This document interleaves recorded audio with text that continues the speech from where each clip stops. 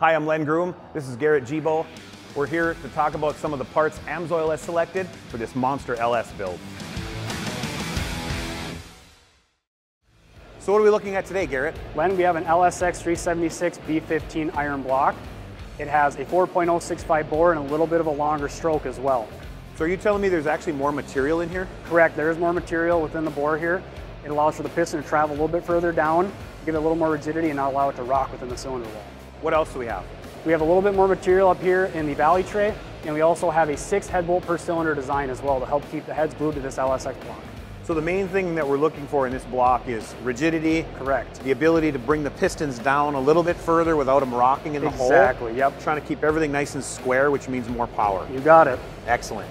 Thanks for watching. Stay tuned for more detailed breakdowns of the parts AMSOIL is using for this LS project.